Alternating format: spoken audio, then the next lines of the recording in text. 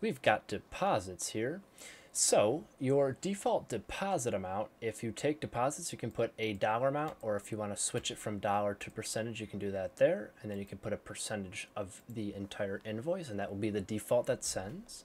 If you want to send deposit links to your clients before full payment links in the email and text, you can press this button here.